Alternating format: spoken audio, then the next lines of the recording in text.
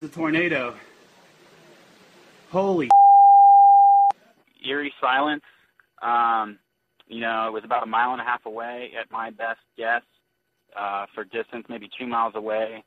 The news was reporting it about a 1/2 mile in diameter. It looked a little bit smaller than that, but it definitely looked big. I don't know their categorization, but when I heard there was a tornado touchdown, I didn't expect to look out my window and see something that size.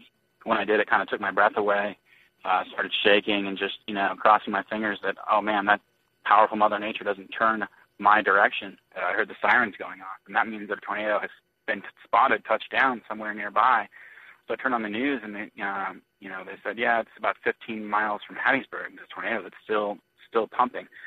And I'm like, well, I'm not going to jump in the shower now because I could be blindsided by this thing, and I don't want to be, caught without being able to have eyes on it.